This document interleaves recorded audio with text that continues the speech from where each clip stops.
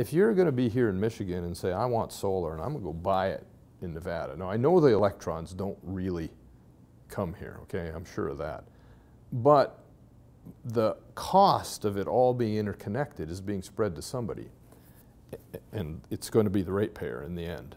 So there is a benefit that is really hard to get your arms around to say our solar system out here that goes directly into the Traverse City Light and Power grid.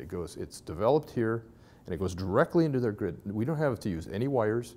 We don't have to use any transport. We don't have to worry about congestion. We don't have to restring wires. Traverse City Light and Power doesn't have to.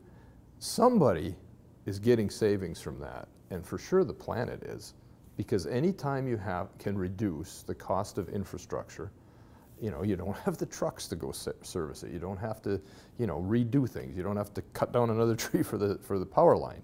So there is a real, but a little bit hard to quantify benefit to doing utility scale solar that is directly consumed here in Michigan.